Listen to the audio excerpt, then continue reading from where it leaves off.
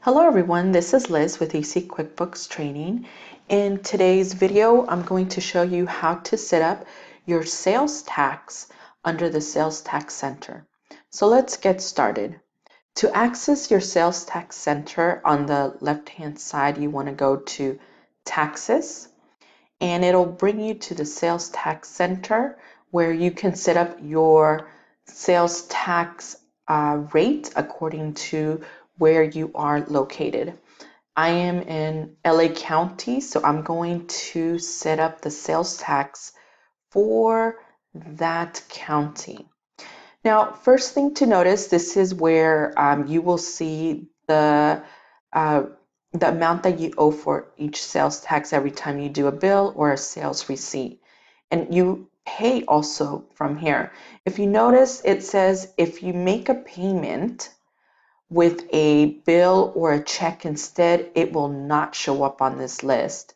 So this is the best way to record your payments.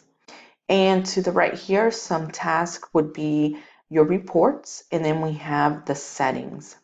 So let's go ahead. I'm going to start with adding and editing a tax rate agency because there is nothing here yet.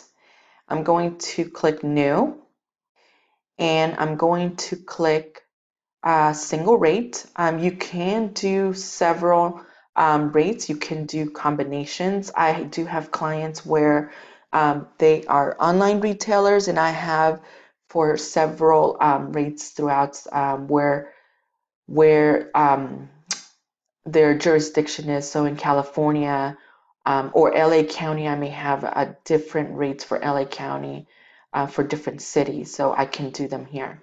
But I'm going to do a single rate because this is a setup for a restaurant, one location.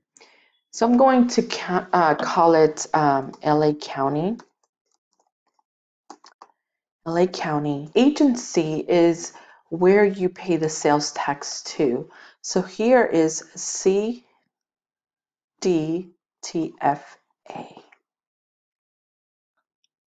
And my rate is going to be 9.50.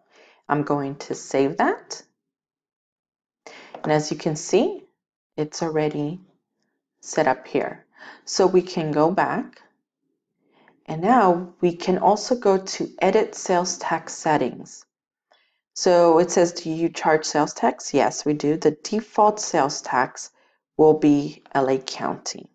We can mark all new customers taxable. We can mark all new products and services taxable.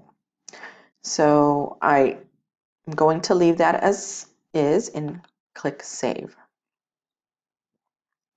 And now we are set to track sales tax. So I'm going to process a sales receipt, and then I'm going to come back here and we're going to take a look at how it looks.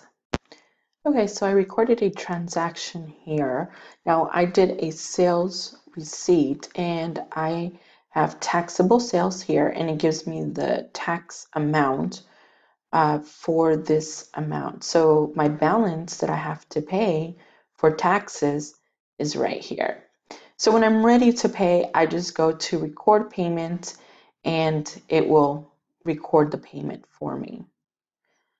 That's what I wanted to show you here today in this video.